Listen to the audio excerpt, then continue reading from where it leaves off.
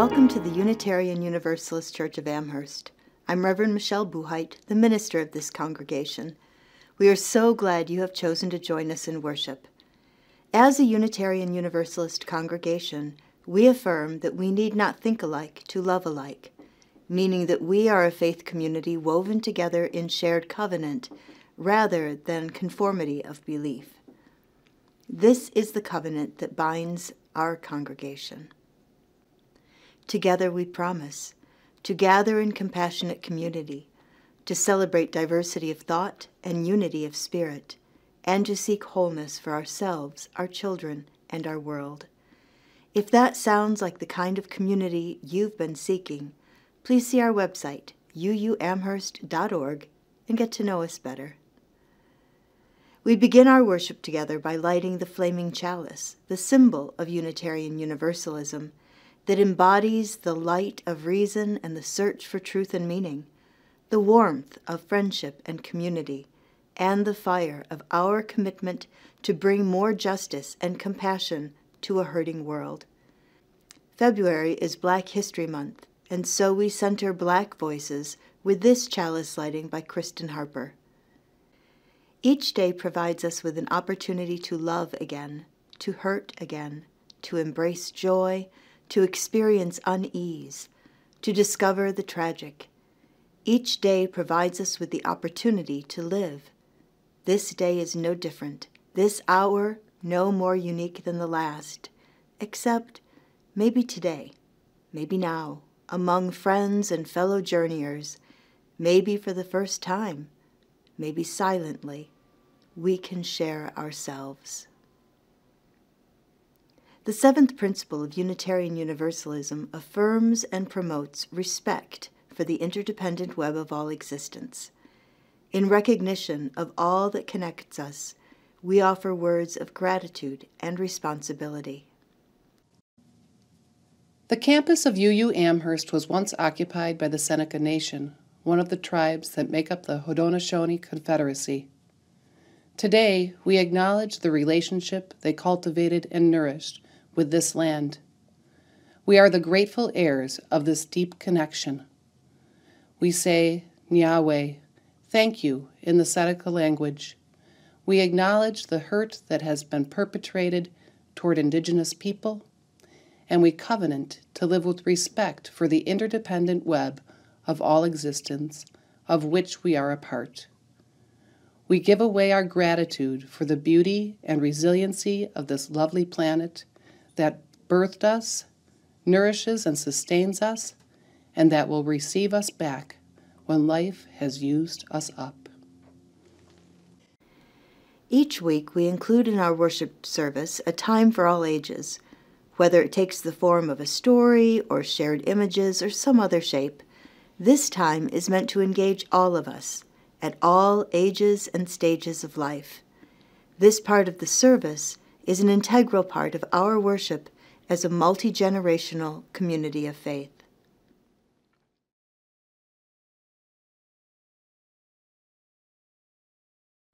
Hi friends! I have a little bit of a content warning before we start. I'm going to be talking about civil rights activist Malcolm X and how he came to be an activist. And this includes references to slavery and discrimination. These references are developmentally appropriate and necessary for white children and adults to hear, but they are potentially triggering for Black people and people of color. I'll be putting a photo of Malcolm on the screen, so if you're a Black person or person of color who would rather not hear these references, please feel empowered to turn off your audio, and I'll take the photo down when that part of the story is finished so you know it's time to turn it back on. So, once upon a time, there was a man named Malcolm. Now, when Malcolm was born in Nebraska in 1925, he was given the name Malcolm Little. As a teenager, he was very good in school and he wanted to be a lawyer. He did really well for a really long time, but he gave up when a teacher said that he couldn't be a lawyer. Now, why would a teacher say that? I know that all of my teachers always told me that I can be anything I want to be, and I say the same thing to the kids that I teach. So, discouraging him from his dreams doesn't make sense, does it? Well, Malcolm was Black. And his teacher believed that that meant he couldn't be a lawyer or a doctor or any other profession that was considered to be for white people.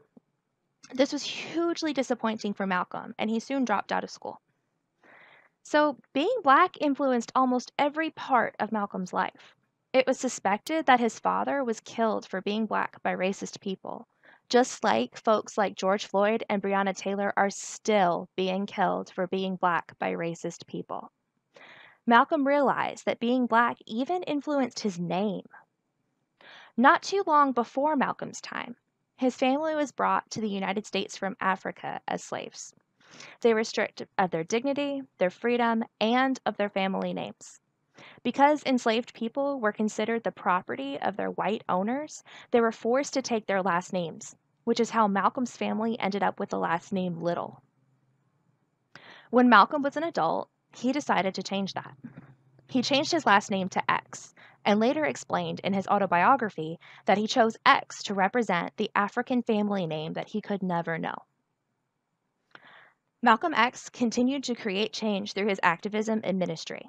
He first became well known when he led a gathering of over 500 people demanding response after an incident of racially motivated police brutality in New York City. He met the Reverend Dr. Martin Luther King Jr., and both men are considered father figures of the civil rights movement, but the two activists did have very different philosophies. Now, this is hardly a comprehensive overview of Malcolm's life or viewpoints, and I encourage you to do some more research and learn more. What I'd like to focus on is the fact that Malcolm chose to claim his identity and his values, and he made changes in line with that identity and those values. And that makes me wonder, what might that look like in our community? So last week in RE here at UUCT, the kids and I talked about the proposed 8th principle of Unitarian Universalism. This was developed by Paula Cole-Jones, and through her work with UU congregations over 15 years, she realized that the 7 principles, as they exist now, lack a commitment to dismantling oppressive racist systems. She thinks that if we clearly state and live up to such a commitment, it would amplify the other principles to their full potential.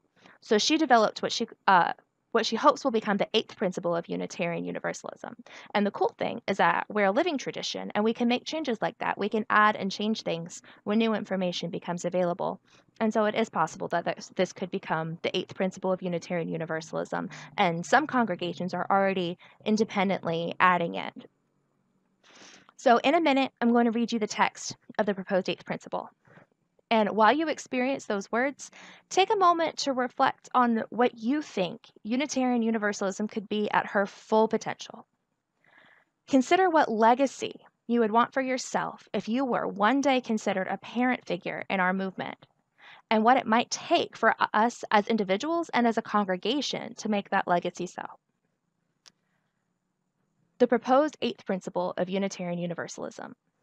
We, the member congregations of the Unitarian Universalist Association, covenant to affirm and promote journeying towards spiritual wholeness by working to build a diverse, multicultural, beloved community by our actions that accountably dismantle racism and other oppressions in ourselves and in our institutions. May it be so. It was Olympia Brown who admonished, "Stand by this faith, work for it, and sacrifice for it. There is nothing in all the world so important as to be loyal to this faith, which has placed before us the loftiest ideals, which has comforted us in sorrow, strengthened us for noble duty, and made the world beautiful."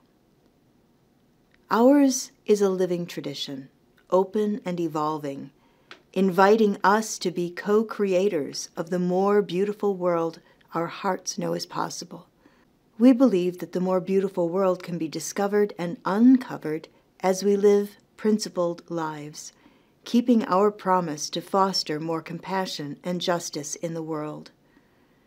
The principles and sources that we know and love were adopted by the General Assembly in 1984, 1985, and 1995. The road to adopting these guiding promises was filled with theological debate, passionate word crafting, and a commitment to make the process and the resulting words as inclusive as the wide vistas of our faith. The additions and revisions to our principles and sources were never meant to be done and dusted. That has never been our way. As Alice Blair Wesley interpreted the covenant established by our spiritual forebears in the 17th century, though our knowledge is incomplete, our truth partial, and our love uneven, from our own experience and from the witness of our faith tradition, we believe that new light is ever waiting to break through individual hearts and minds to illumine the ways of humankind, that there is mutual strength in willing cooperation, and that the bonds of love keep open the gates of freedom. Therefore, we pledge to walk in the ways of truth and affection as best we know them now or may learn them in days to come, that we and our children may be fulfilled, and that we may speak to the world with words and actions of peace and goodwill. That new light is shining, waiting to break through individual hearts and minds to illumine the way for others. That new light is in the form of an eighth principle, an evolution and expansion of our sacred promise to radical inclusion and accountability. Its time has come. It is for us to stand by this faith and embrace the promise and potential of the beloved community.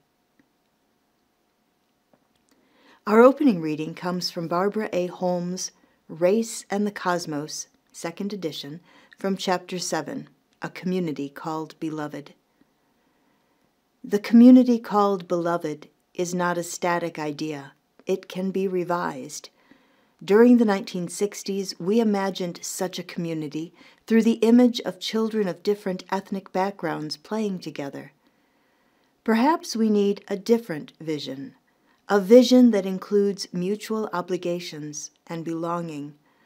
Obligation is the awareness of our intrinsic connectedness to one another. The community called beloved is personal, theological, and scientific. It is here and not here, for there is no here or there. We breathe and excrete and sing the beloved community. We discuss and imprison it. Sometimes we give it a lethal injection concocted from the pomposity and determination that we are right about the ways of the world. Even then, it does not die. Thanks be to God.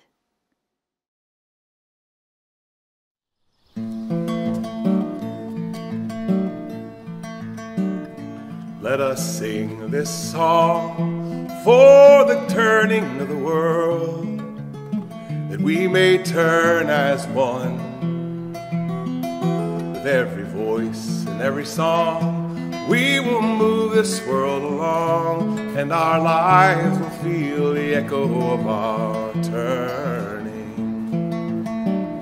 With every voice and every song, we will move this world along. With every voice and every song, we will move this world along, and our lives will feel the echo of our turning. Let us sing this song for the loving of the world, that we may love as one.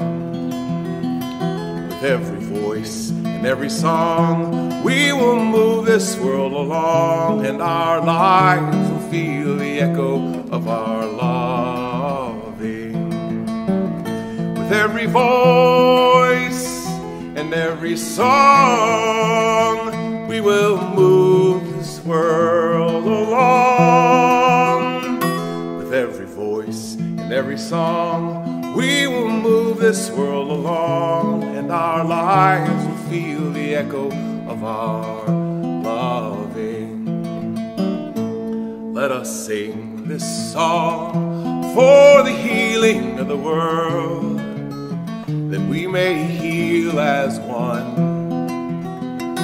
With every voice and every song, we will move this world along, and our lives will feel the echo of our healing. With every voice and every song, we will move this world along. With every voice and every song, we will move this world along, and our lives will feel the echo of our healing.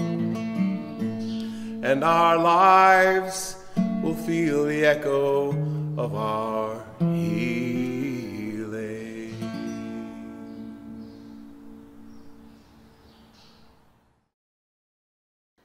With every voice and every song, we will move this world along, and our lives will feel the echo of our turning, loving, and healing of the world. It wasn't too long ago that we gathered in this virtual space and considered the great turning and our role in bringing it about. Just last week, we found reverence and love at the heart of waking from the dystopian nightmare. I hope today we will uncover a path to radical healing as we explore the proposed 8th principle of Unitarian Universalism. Then truly, with every voice and every song, we will move this world along by moving ourselves along. At the 2017 General Assembly, a study commission was appointed to consider adding an 8th principle to our foundational values statements.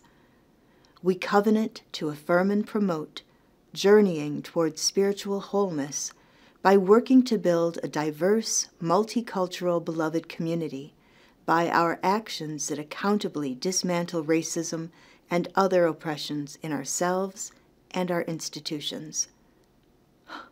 There's a lot there, and in just a moment we'll unpack these lofty promises. Before we do that, I want to remind you of an important aspect of how we live our faith in community, and that is our governance through congregational polity. It's an important concept, as it differs from many other faith traditions, where decisions are made via a top-down hierarchy. A decision is made and then adopted in a sweeping action. Our polity grants greater autonomy to individual congregations. As member congregations of the Unitarian Universalist Association, our covenant is to celebrate and encourage the new light that breaks into individual hearts, and to help that light shine in, among, and beyond us. The 8th principle is the light that is shining upon and through our living tradition. It is because of congregational polity that at least 4 congregations have already embraced the proposed 8th principle, even before it has been officially adopted by the General Assembly. These congregations have been testing its rigors and have been transformed in the process. So let us begin to unpack the proposed 8th principle and discover its gifts and challenges as it calls us to principled living. We covenant to affirm and promote journeying towards spiritual wholeness by working to build a diverse, multicultural, beloved community by our actions that accountably dismantle racism and other oppressions in ourselves and our institutions. This principle is unabashedly theological, as it begins with journeying towards spiritual wholeness in a thoroughly Unitarian Universalist framework of working for good in the world. We recognize that our spiritual wholeness is only half determined by our personal practices. It is our work to create heaven on earth in the here and now that fulfills the other half. To help us define spiritual wholeness, let's again borrow Brené Brown's definition of spirituality. Spirituality is recognizing and celebrating that we are all inextricably connected to each other by a power greater than all of us, and that our connection to that power and to one another is grounded in love and compassion. Practicing spirituality brings a sense of perspective, meaning, and purpose to our lives. We covenant to affirm and promote journeying. We are still in process toward spiritual wholeness, recognizing and celebrating our deep connectedness to all by working to build a diverse, multicultural, beloved community. Let's pause right here and unpack the phrase beloved community. We throw this phrase around quite a bit, and it is useful to establish what we mean. According to Barbara Holmes, the term beloved community was first coined by the American philosopher Josiah Royce, who lived between 1855 and 1916. Martin Luther King Jr. used the phrase in his sermons to describe a reconciling and safe place where people of all nations could enter with the innocence of children and dwell in this place of peace. According to Holmes, the community called beloved is not a static idea. It can be revised. During the 1960s, we imagined such a community through the image of children of different ethnic backgrounds playing together. Perhaps we need a different vision, a vision that includes mutual obligations and belonging. Obligation is the awareness of our intrinsic connectedness to one another. We need a vision that includes mutual obligations and belonging.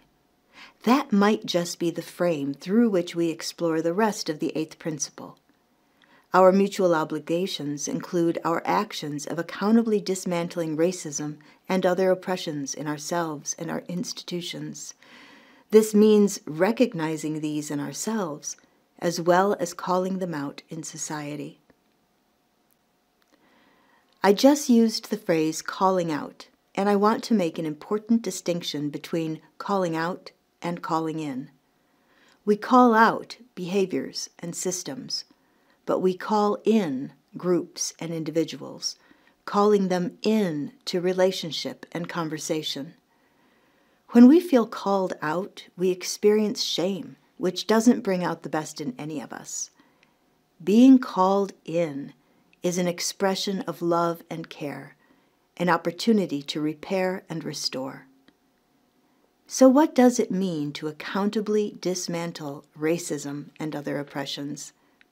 I think this is where mutual obligations and belonging can help us to understand. We are accountable to one another and to the power greater than ourselves that connects us. We are accountable to be in relationship with Black, Indigenous, and people of color and ask what their needs are, rather than charging in with our own assumptions and big plans. It doesn't matter how good our intentions may be, we can still cause harm if we don't consider the impact of our words and actions. Beloved community is about belonging, and we help to foster that as we are in relationship. We covenant to affirm and promote, journeying towards spiritual wholeness by working to build a diverse, multicultural, beloved community by our actions that accountably dismantle racism and other oppressions in ourselves and our institutions. It is a hard truth, my friends, but we need to do the interior work of dismantling racism and other oppressions in ourselves. Like a goldfish in a bowl, we are immersed in it. Ask the goldfish to describe the ocean or what water feels like. One is too mythical and the other too close to understand or be able to communicate. Every single one of us was born into racism. Our parents and their parents and their parents back countless generations were born into it. It was the air they breathed, the unspoken assumptions of the society they lived in. It's just part of the way things were. Part of waking from the dystopian nightmare is confronting these social norms that we are appalled to be part of. The answer is not to pretend otherwise, but to tenderly bring these truths to the light. I think it is useful to point out that we are to dismantle racism and other oppressions, not mindlessly obliterate them. To attempt to destroy them without understanding them and how they have protected or impacted us would not provide the insight to avoid falling back into old stories and behaviors. We must dismantle them, bit by bit, piece by piece, understanding how the interlocking puzzle held us in thrall. That is the work of a lifetime, maybe more. But if we were to embrace the work of dismantling racism and other oppressions in ourselves and in our institutions, we would leave a legacy of hope for future generations. We would be truly good ancestors. It is my prayer that the eighth principle will be ratified and adopted by the General Assembly. In the coming months, I will offer discussion opportunities via Zoom so we can be intentional about how we move forward. If you're thinking, our 7 principles are good enough, we don't need a new principle, well, I hope you will participate in the coming dialogue. We need your insight and contributions as we confront our own complicity in systems that marginalize and oppress. As Helen Rivers, Director of Religious Education at the UU Church of Tallahassee, affirmed in our Time for All Ages, the proposed 8th principle is meant to complement and amplify our existing principles, adding weight to important ideas like the inherent worth and dignity of each person, and justice, equity, and compassion in human relations. Yes, the existing 7 principles are meant to be inclusive of all people, and adding an 8th principle that is explicitly multicultural amplifies these messages. I should tell you, we've been preparing for the 8th principle for quite some time. When our weaver and tapestry artist Pam was designing the rainbow tapestry at the back of our sanctuary that equates the 7 principles with the colors of the rainbow, we included borders of black and brown to include this principle in the beauty of the symbol of our gathered community, our beloved community. We have been intentionally centering the voices of Black, Indigenous, and people of color in the music and readings of worship, a task that has been somewhat easier during the pandemic as we created virtual services. It can be challenging to ask people to leave their own spiritual homes on a Sunday morning to come and share their thoughts with us.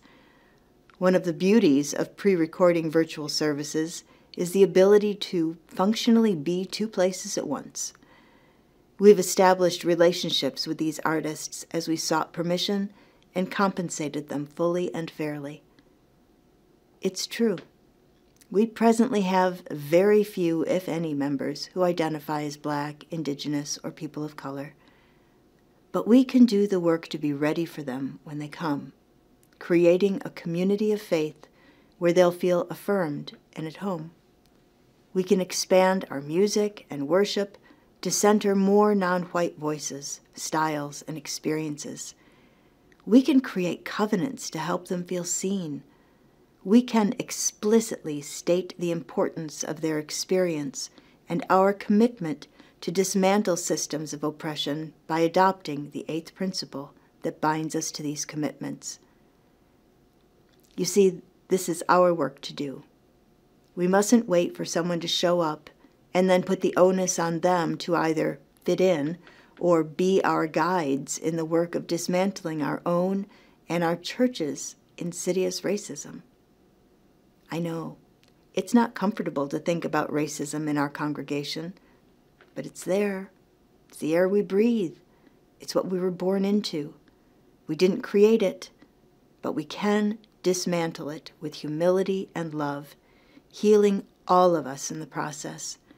It is up to us to do the work, to be ready, to partner and be in relationship. Remember, the work extends beyond our walls. These practices will make us better allies and neighbors, better citizens of a multicultural world, and it will make us better ancestors for the future lives we are working to transform. With every voice and every song, we will move this world along, and our lives will feel the echo of our turning, loving, and healing of the world. This is the beginning of a conversation, not the closing statement.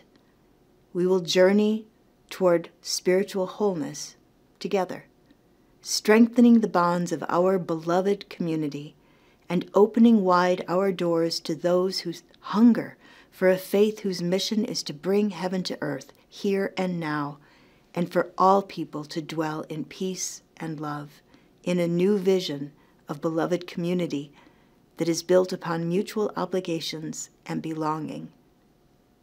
This is who we are. As Holmes writes, the community called beloved is personal, theological, and scientific. It is here and not here, for there is no here or there. We breathe and excrete and sing the beloved community. We discuss and imprison it.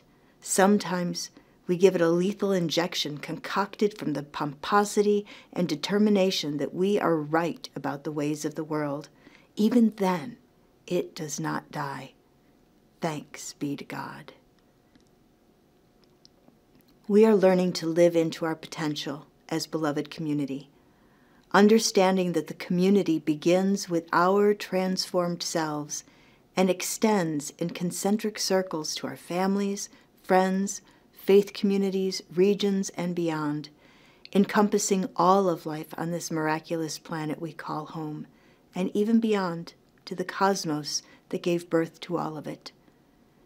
Building the beloved community is paradoxically intimate and global. When will we finally understand that we are a part of all of it and respond to all who share this planet with loving kindness?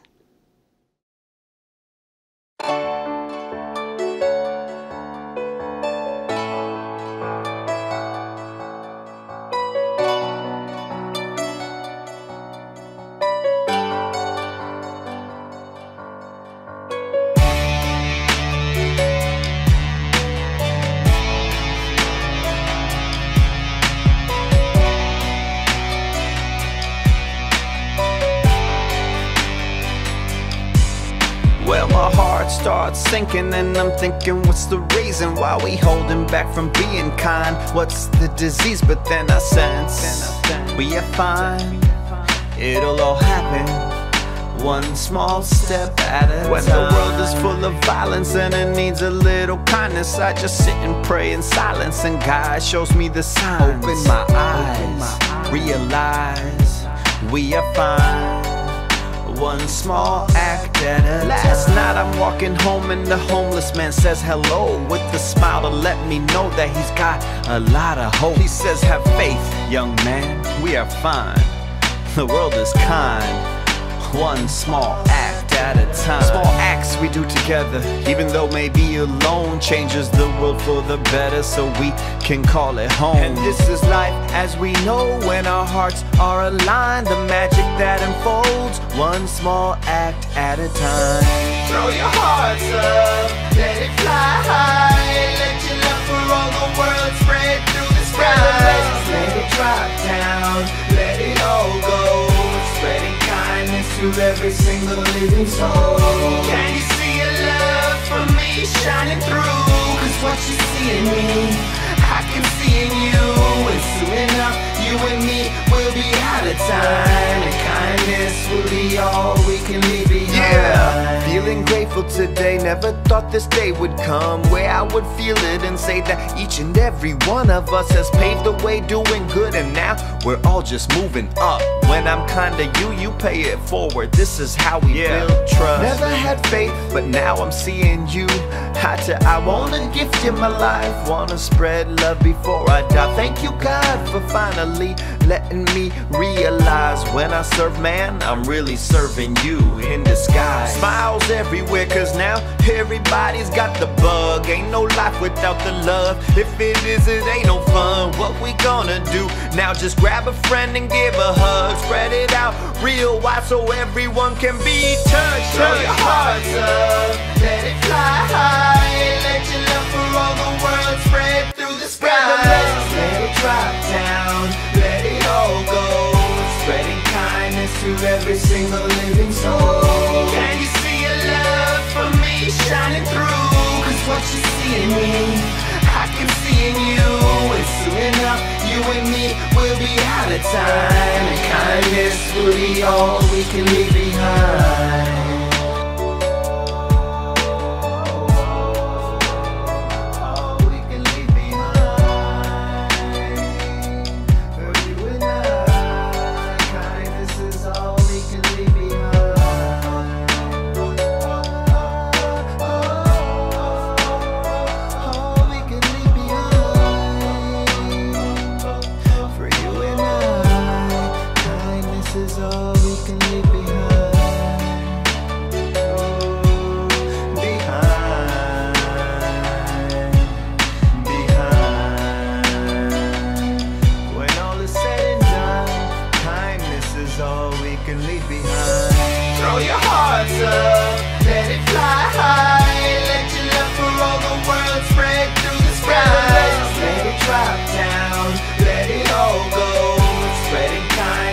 Every single living soul. Can you see your love for me shining through? Cause what you see in me, I can see in you. And soon enough, you and me will be out of time, and kindness will be all we can leave behind.